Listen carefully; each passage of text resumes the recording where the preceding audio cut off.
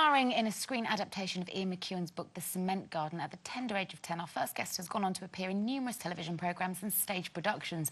She's currently pulling pints and setting pulses racing as the Dale's resident man-eater, Maisie Wylde. But things have got a whole lot more complicated recently, and it seems that she's unwittingly fallen for a man who's only turned out to be her brother. You listen to me.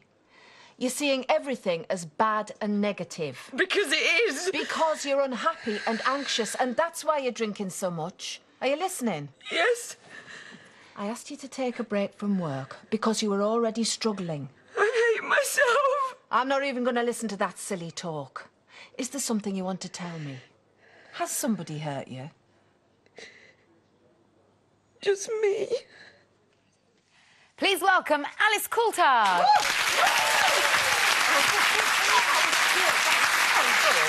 I missed it, actually. What is going on? Well, Got yourself into a right pickle there, haven't you? she's in a bit of a state this week. Well, she's been in a state actually for age. Actually, and I've been in a state for about because I've been. There's kind of the lead up to her falling in love with her brother before she knew he was her brother, but he was her best friend's boyfriend. So that was quite traumatic. And then obviously found out he was her brother, all the family trauma, and now she's having a total breakdown. So and she's just lost her dad's walked out also, supposedly because we know what really happened. But So I'm who's not the listening. older? I'm no, don't tell me. Who's the mother? He's just walked out. Have you got different mums, you and the brother? The brother, yeah. Amanda Donahoe's your mum, Yeah, isn't she's she? my mum. Right. Yeah. And you're so angry with her, aren't you? I am. That's very good casting. You can see the likeness, actually, there, can't you? Yes, you do. Thank you. That's a compliment. It is. She's a great character. I mean, you came in and you just made such a big splash, didn't you?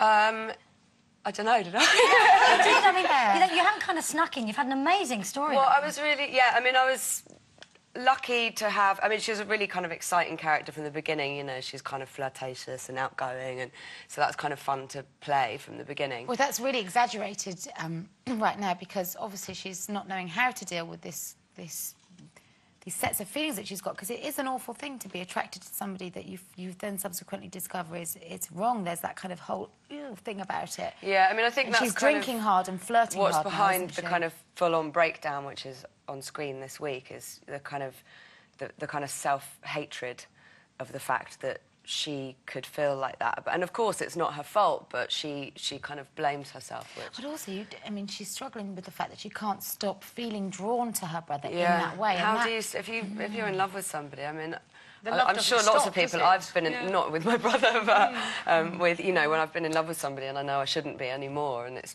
you know, it's But it's torture. interesting how often that happens. It does happen in real life, doesn't it? The things like that. And they Yeah, say it does. If you It's don't actually know quite common. you're attracted to... If you don't know you are related to them, Yeah. you are attracted to Even them. when people find out, when families are reunited, it can happen with parents and children, it's quite common. Yeah. Spoke to some counsellors about it, who dealt with people who'd been through a similar thing, with parents and children and with sibling relationships. When they're reunited, even if they know that they are actually related, the feelings that they experience are feelings of kind of sexual infatuation, or that's what they mistake it for, and they kind of want to have a kind of sexual relationship with each other because there's so many complicated feelings tied up in it. Yeah. Well, you've got your own complicated situation going on, as much as that you have found your Mr. Right and you're set to marry this year. But I would imagine that you moving up north has put a bit of a separation between the two of you. Yeah, it's hard. I mean, yeah, that's the hard. I mean, I love Emmerdale, but the hardest. If I could move it to London, I would. Yeah, it's really hard because I mean he's in a band and he's got his own commitments in look, London. we could talk. We could talk. We could really talk. Yeah. Are you commuting the whole time then? Yeah, I just come back and forth kind of whenever I can, basically. I mean, I always come back at weekends, but, you know, if I've got a kind of easier filming schedule... Oh, you should join her Thursday night club. She's got all these mates on the train that she gets a bit... With a glass of wine on the way home, it makes life much easier. Yeah. A glass of wine does help the journey. When are you getting married? In July. Wow. In a meadow, is that right? Yeah. Is that because of Emmerdale? No. It's not. It's definitely not because of me either, because I'm born and bred in London and I was like a total city girl until I met my boyfriend, and he's from Norfolk and he's like a real country lover. And when I first met him, it sounds quite corny, but the second date that we went on, he took me to his dad's house in Norfolk, his beautiful little house in Norfolk, and and we walked through this meadow, which is just around the corner, and he said, there's one tree in the middle of the meadow, and he said, I've always wanted to get married under that tree. Aww. And so then when he asked me to marry him, that seemed like an obvious play. And I'm from London, so it's not quite as romantic in London. That's gorgeous. Does he write songs by any chance? He does with his band. He doesn't write songs. He hasn't written a song about me, actually. No, he will. Should bring that up. Yeah. We were just on about image as well. Do you like what you see? You've got to like what you see when you look in the mirror. Please tell us. Well, Give us hope. We were just discussing this in the back room. I don't think anybody looks in the mirror and is totally happy with what they see. I think that is just human nature. But I think that how secure you are in yourself.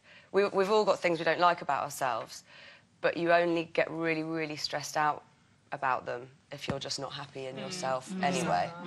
Yeah, I'd be happy if I looked like you, trust me. It's lovely to meet you. Good luck with the wedding. I hope that the meadow is a field of dreams for you, I really do. Ladies and gentlemen, let's hear it for Alice Coulthard.